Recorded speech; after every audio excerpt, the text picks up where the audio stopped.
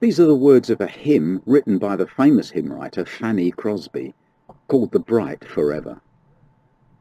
Breaking through the clouds that gather o'er the Christian's natal skies, distant beams like floods of glory fill the soul with glad surprise, and we almost hear the echo of the pure and holy throng in the bright forever, in the summer land of song. Yet a little while we linger ere we reach our journey's end, yet a little while of labour ere the evening shades descend. Then we'll lay us down to slumber, but the night will soon be o'er.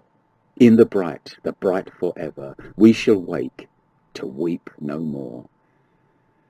Oh, the bliss of life eternal! Oh, the long unbroken rest, in the golden fields of pleasure, in the region of the blest.